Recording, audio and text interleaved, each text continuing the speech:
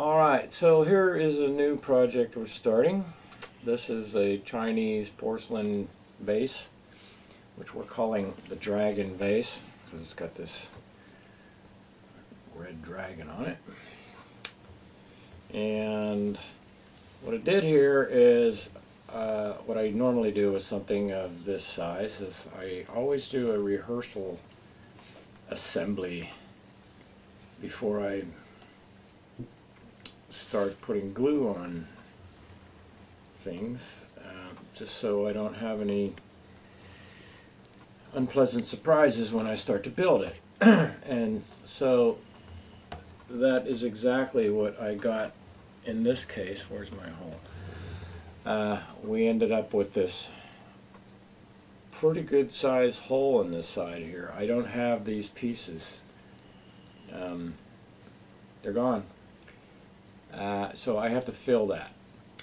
Another issue is the top doesn't fit in. You can't fit it in once it's all filled, so I have to put this in before I put the two halves of the top together. So that's a minor point.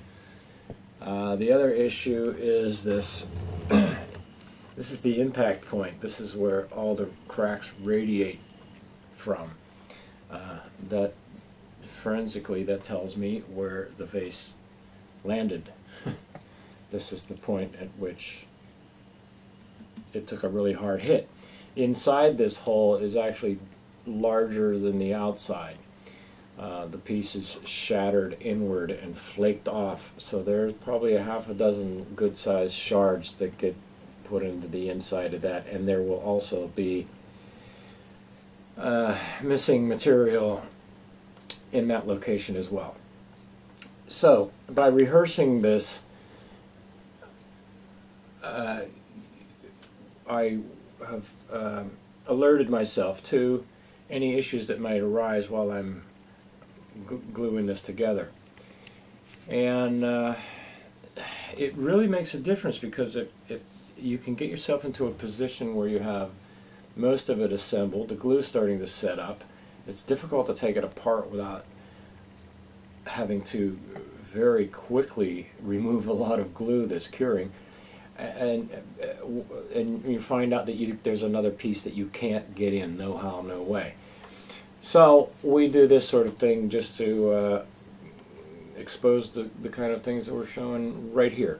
Missing pieces, difficulties of assembly, and other issues that I need to be aware of once I start to put this together. Because when I build this, it's got to be a complete rebuild. I can't stop halfway through it and come back tomorrow and finish. I need to do the entire thing. Otherwise, there's a liability that something that you bonded together could move overnight, even if it's a hair's breadth. And then tomorrow, suddenly things don't fit anymore. And the further you go, the more out of alignment they can become, and when that happens, you have a lot more work to do to hide all these cracks, which are difficult to see in this video because they're so small, but you can see wherever there's tape, there's a crack. I've got about, I think I counted something like 20-25 pieces in this, plus a bag of shards.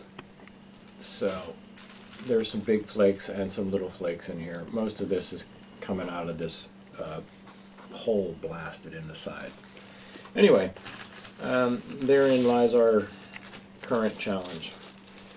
And so I'm going to have to fill this void. And the other thing is, I'm going to have to fill this void somehow.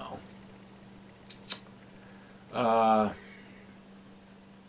going to have to think about this, because as you can see from the top of this, my hand's not going to fit in that hole.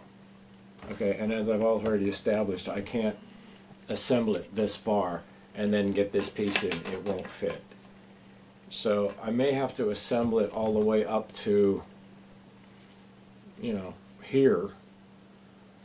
There's 2 or 3 large pieces that comprise the top of this. And I might have to assemble it to that point just so I can get to this hole. I'm going to have to be able to get to the inside of it. I can't just keep shoving stuff in here. So I've got some issues to work out before I begin this. But I just wanted to point these kind of things out to you because it's not always a straightforward matter of putting glue on a shard and sticking them together and until you rebuild a piece. There are little surprises and challenges along the way, and I wanted to give you a hint of the kind of things that I come across while I'm doing that. So this is our next, I would say, big job. There's a lot of work to it, and we're going to be starting on that today. So, okay, so I'm going to start putting my adhesive on this today, and as I said in the intro, I have a problem in that I need to build this entirely or almost entirely in one go. But I have this gaping hole here that has to be filled, and it's going to be really difficult to fill this hole if I can't get at the inside as well. Because if I put fill in here and I keep shoving it in here, it's going to, there's nothing to back it up. And I won't be able to put tape on there because the opening is only going to be this big on the top. There's no way I can get my hand in there. So if I don't put that in there, this has to go in because it can't go in last because it won't fit in. It has to be built in as we are building it. So, in other words, I can't build the entire thing and then put this in later. And even if I could, the hole that's in the top, even this is not, the hole that makes isn't big enough to get my hand in there. So, and then the other thing is, if you can see how thick the walls are on this vase right here, right about here is where the impact point is. The walls are a ½ inch thick. And here you can see that they're not a ½ inch thick. That's because these big flakes, all these things, came out of the inside of that. That's the other reason I need to get at the inside. So I had a good long look at this thing and figured out that I can just take off this piece right here, and this is the biggest piece of the vase that's not broken. So now I take that piece out and I have access to the back side of this gaping hole here and this bunch of flakes here. And so right now I'm going to start putting these flaky chips back into place.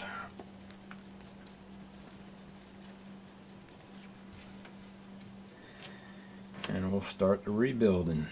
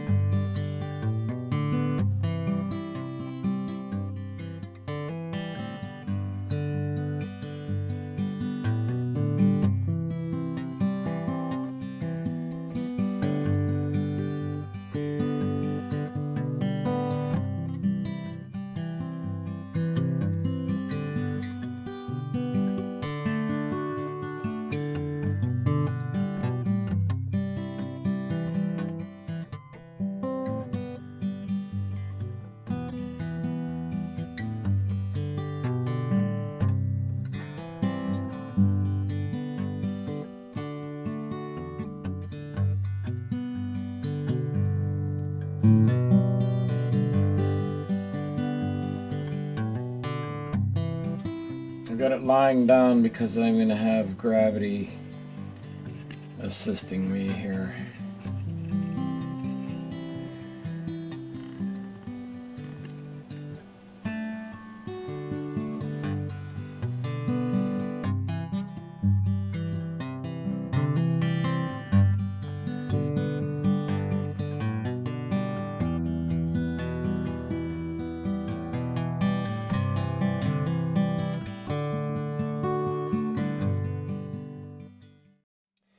Alright, so I'm getting ready to fill these big holes in this dragon vase, and I'm using this harder epoxy that I use for big fills and making large missing pieces. And the product I'm using is called A+B epoxy. I know they're all A+B, but this brand is called A+B brand. So here's the package.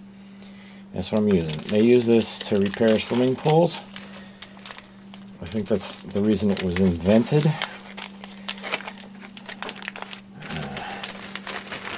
But it's a very hard, very strong epoxy. So I use it as a fill and as a bonding agent. So I've got a big chunk of it here. I'm going to start mixing this. It's pretty stiff stuff at this point. Actually, that's too small. Get a bigger tile, and then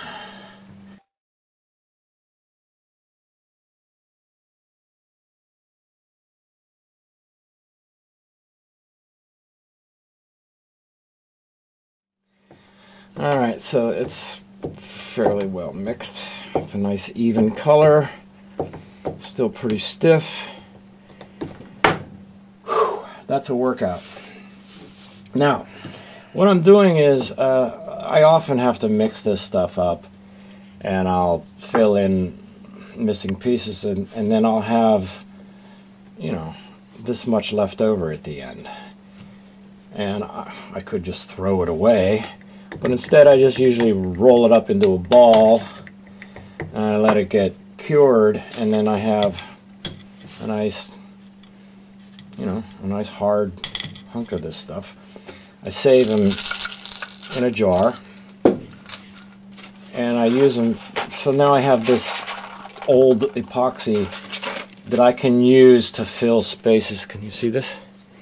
That I can use to fill spaces like this. I'll put this paste in here, and then I'll throw in one of these and cement that in, and you know, and I'm not wasting this stuff, and I can get this thing filled relatively quickly here.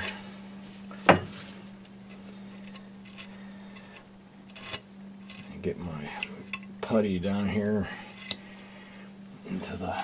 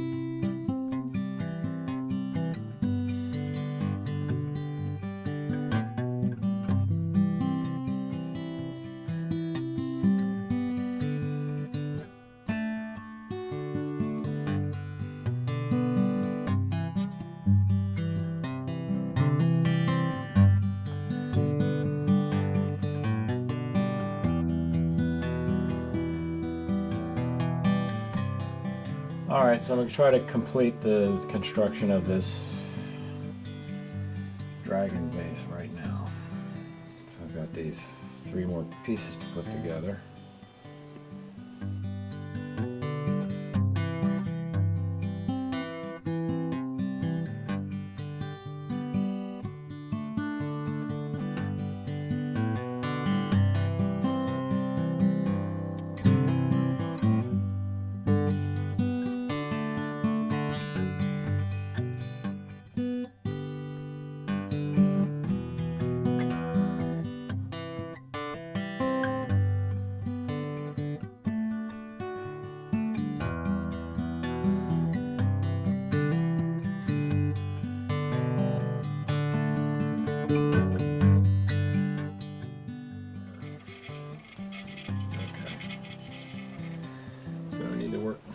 Fairly quickly here, not because the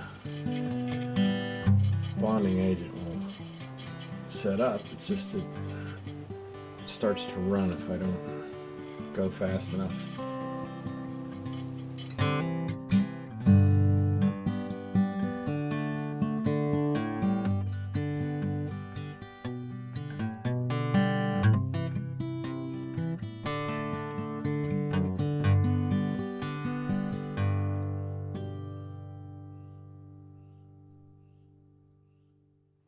Okay, so I've got my Hicksel all the way around the remaining edge, and I've assembled this part,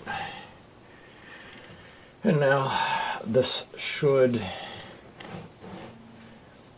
cross your fingers, this should fit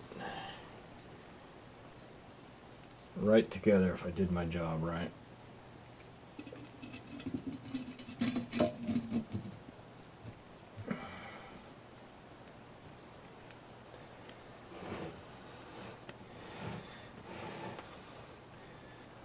Wunderbar.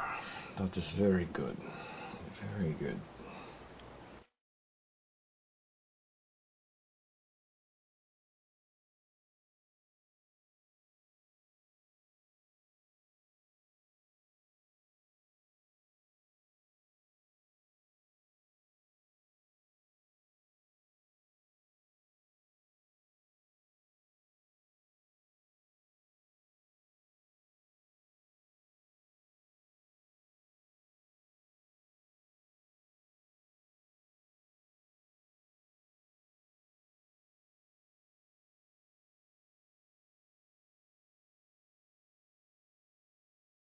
So I can still fill this void here from the outside. It's small enough now. I've got pretty good alignment everywhere, except right here. But we can deal with that. And here's my other big void, and again, that's something I can fill from this side. So I'm going to set this aside for a couple of days, let this bonding agent that I just applied cure enough to where it holds it together tightly. It won't be cured for another 5 to 7 days, another 5 days. But in the meantime, it'll be strong enough to hold it together. I'll put this in a hot box that will speed up that curing, and also it will allow me to apply another round of that Hicksel to the outside of these cracks. And I just want to make sure I get a good load of it in all of these joints where it can go in. And it's going to take a bunch of that stuff, so we'll mix up a fresh batch and do that. Once it's good and strong, then we can go ahead and fill all these voids, and then smooth out all these crack lines and chips and, you know, all that stuff. Alright, so I've done a couple of rounds of Hicksel on all the cracks, 2 or 3 rounds of that. I want to make sure I get a good penetration all the way around there. And so now, right now, I'm going to do the fills of these major voids that are left here.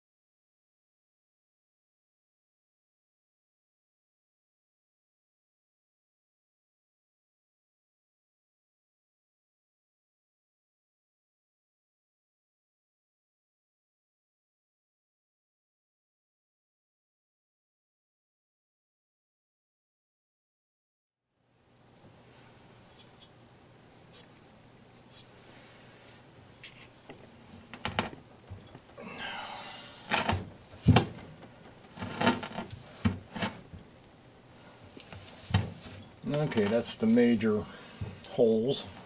I'll come back later and do them around the millet pot.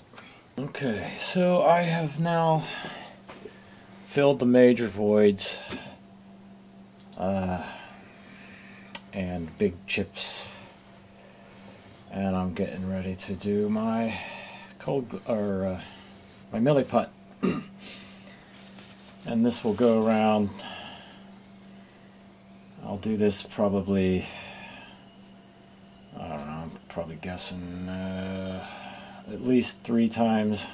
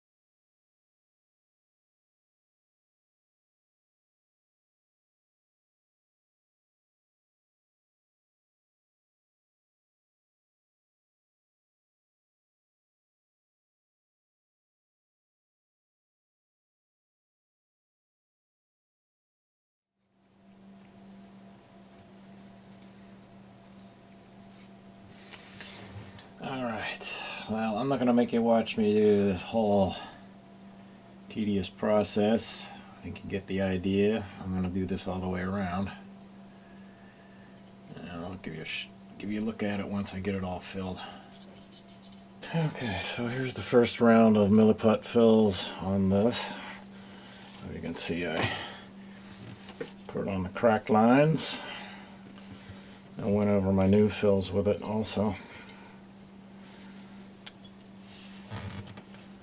It's still got a few more inches to go here. I just ran out of the millet pot that I've mixed. It's the next day now, and I'm going to file down this first round of fills.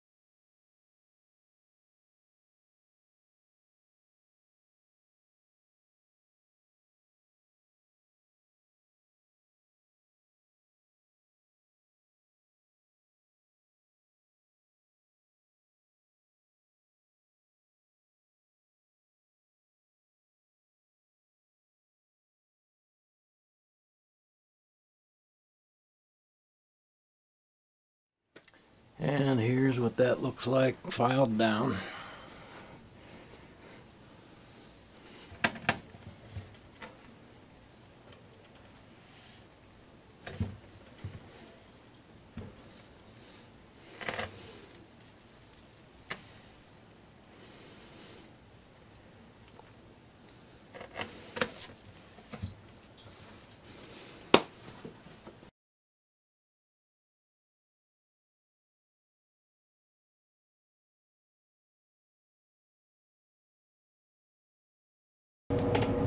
Alright, so we're finally ready to put some color on this.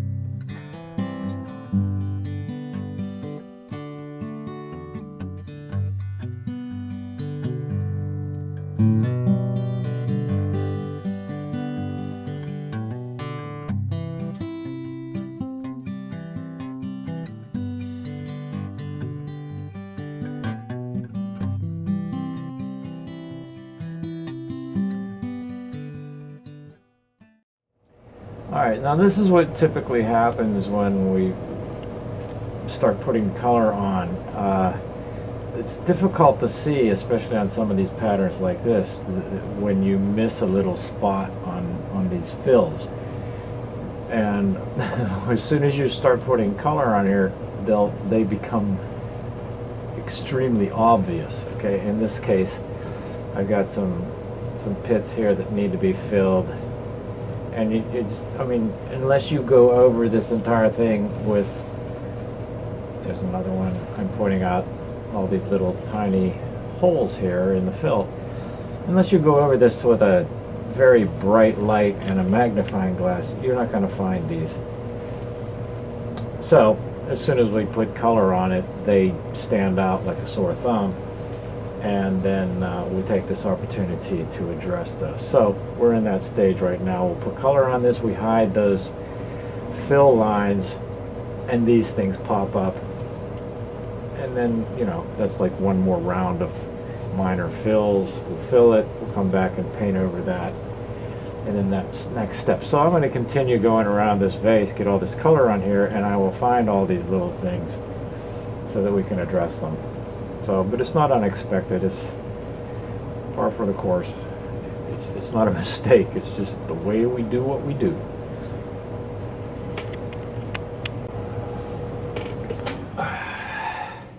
Another thing I'll do when I'm done getting this background color in is I'm going to go around and clean up some of this stuff so that I don't have to repaint all of this. So, for instance, right in here, I got some overspray.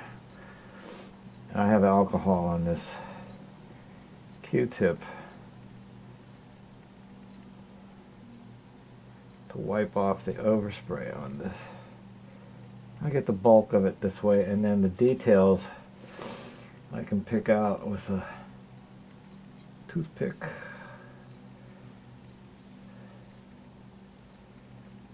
So the idea is to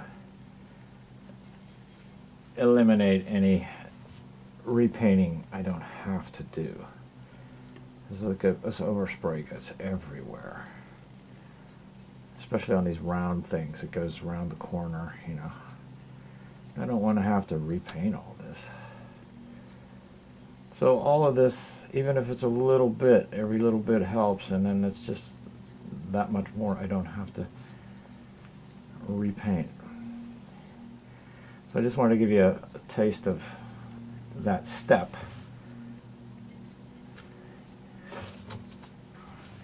It's like, especially in here, we got all these little tiny claws, and once that paint's dry, it'll just come right off with a toothpick.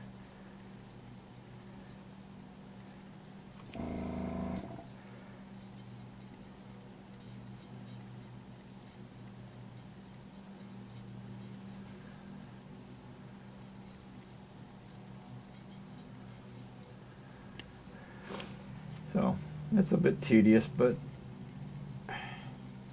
it's a lot easier than repainting all this. So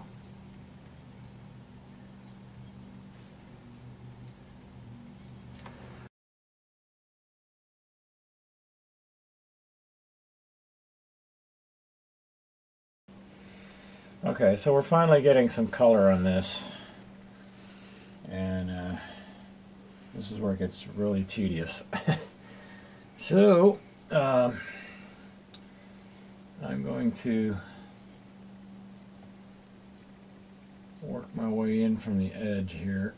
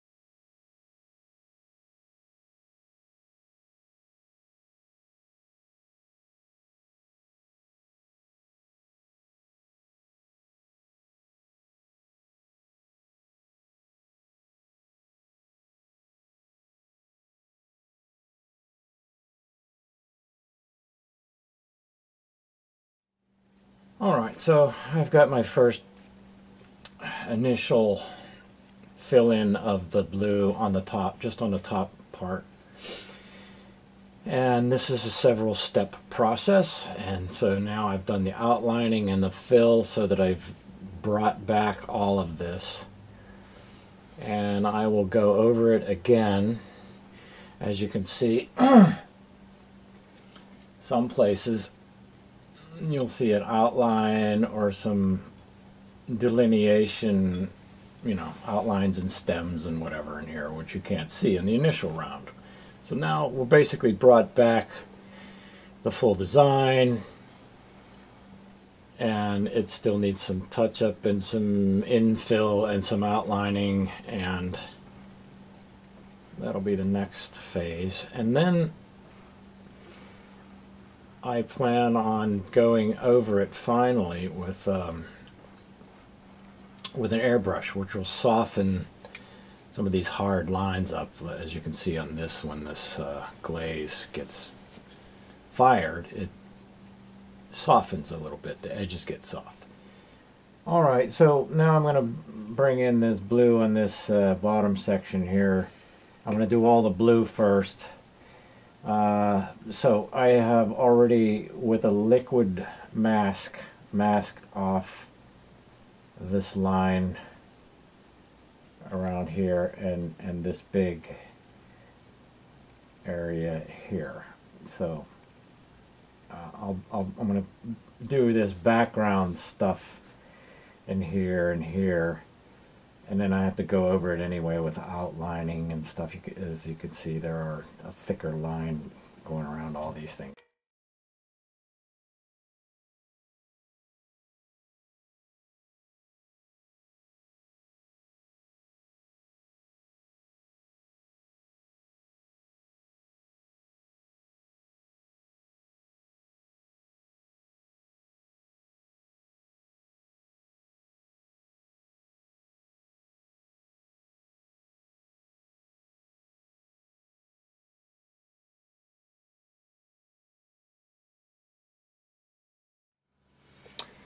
Alright, so let's take this masking medium off of here.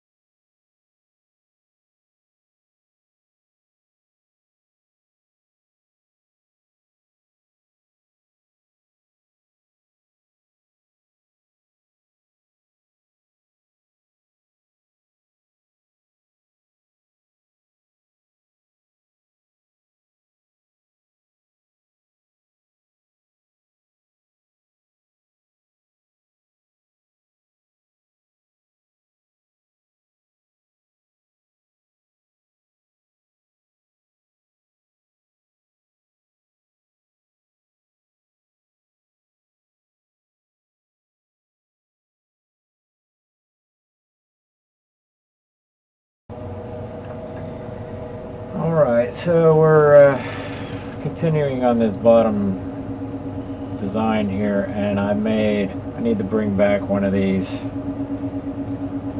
elements here, and these other ones I can paint in by hand, but I want to get this, they're so similar, I want to get this the right size. So I've made a paper mask for this, just a quick and dirty mask. And I'll spray some color in here, and hopefully my mask won't flop all over the place.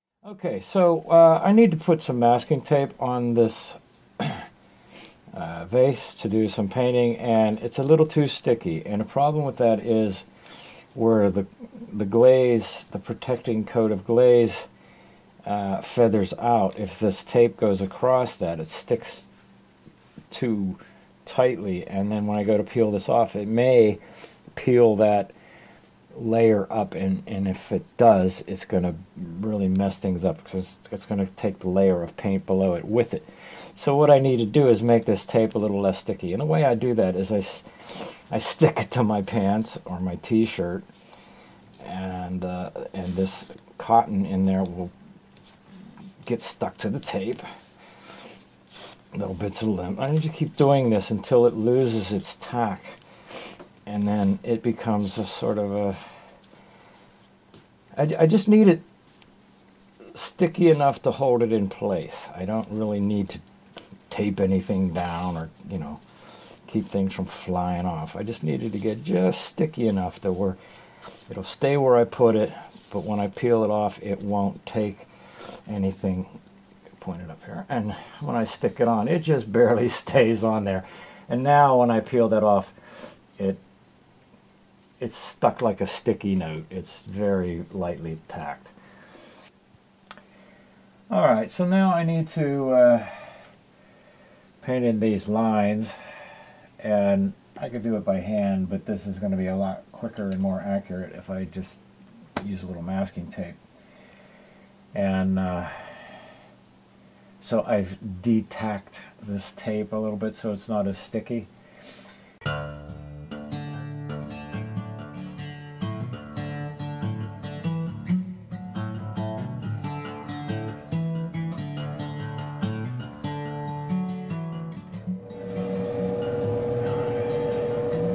I can't do the next one next to it until that dries.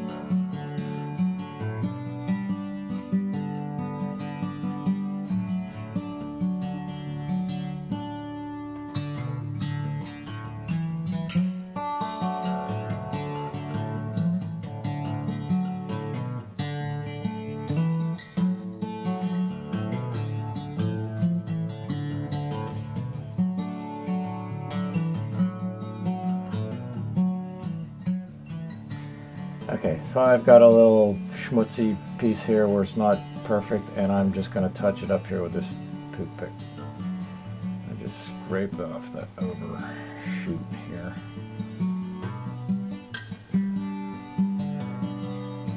It's hard to put a piece of flat tape on a curved surface and get it right. It just, yeah. Well, it's finally time to start painting this red color. I'm going to work my way around these two dragons, and I'm going to do my outlining first, just to establish where everything is.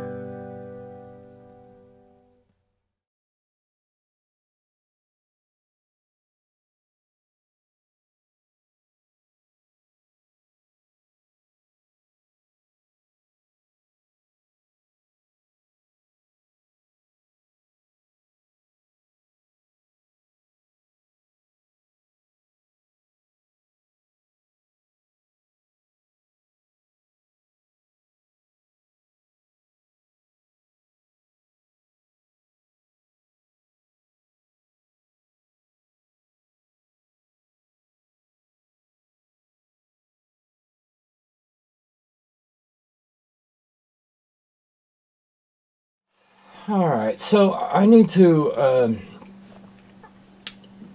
repaint in some more of this dragon, but it's fairly well obliterated right here, and I can almost see what I need to draw, but not quite. So I have one dragon, the front of one dragon here, the front end of one dragon here, and the back end of another dragon here. So I have the front foot of one and the back foot of another, which on the other side of this, where I have the front of one and the back of the other, those are not obliterated, so I'm going to trace them here on this tracing paper, and then I'll turn this tracing paper into carbon paper and transfer it onto the other side.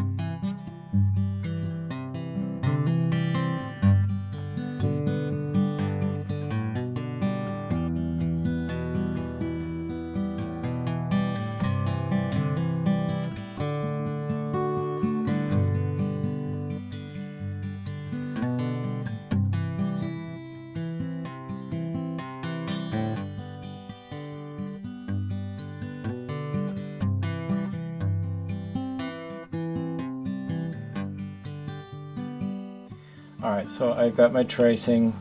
This is the front. And to turn it into carbon paper, I just turn it over and I draw on the back side.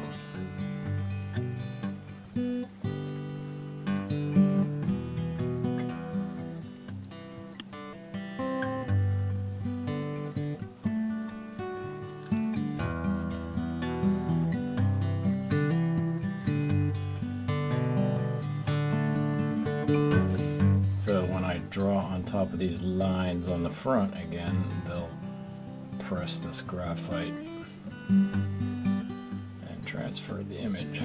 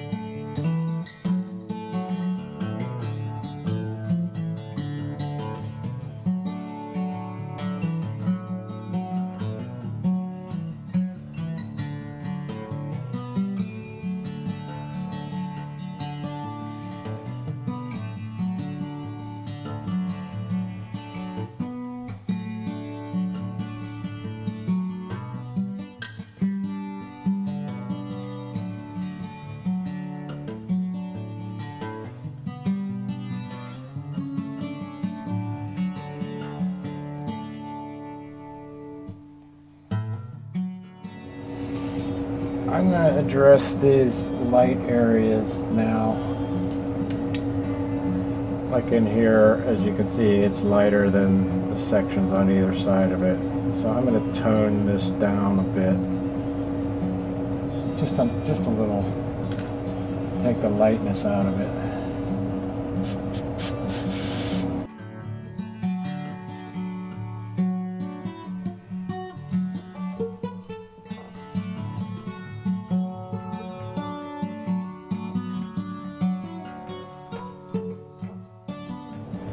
Alright, we're just going to go with a very light touch here.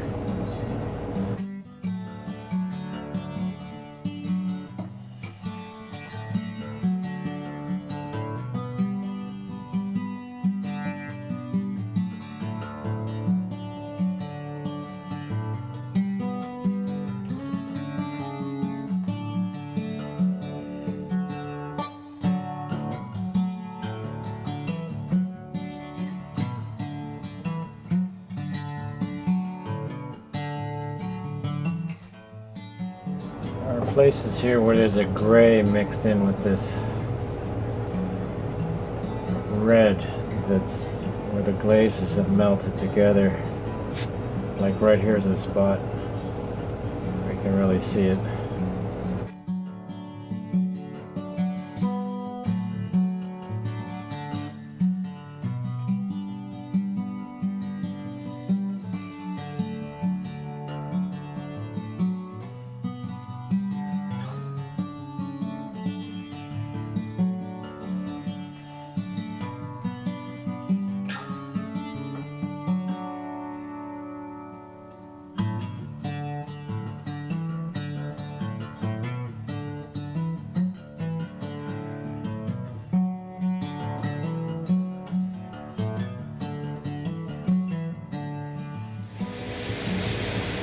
Go back over some of this with the red again. And we go backwards and forwards a couple times.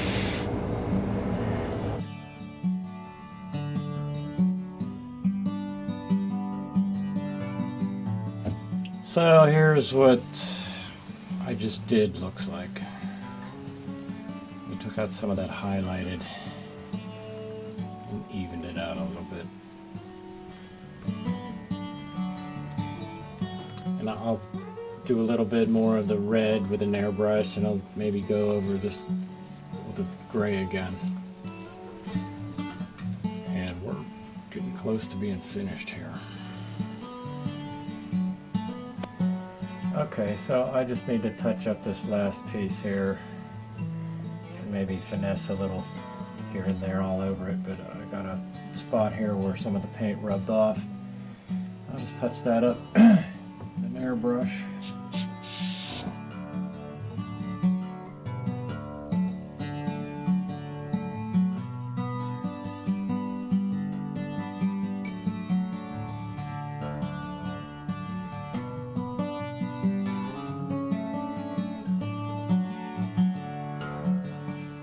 So now I've switched colors. I've got some gray in here.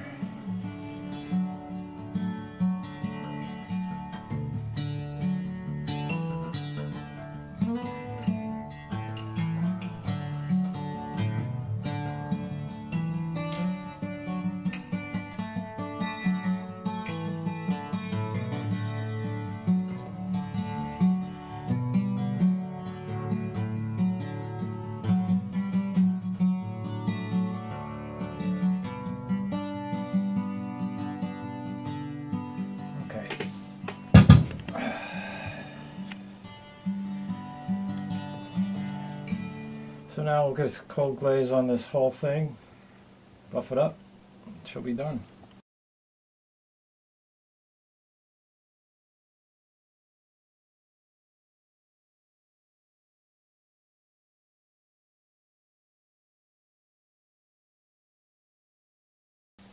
Well, here's our dragon vase finally finished.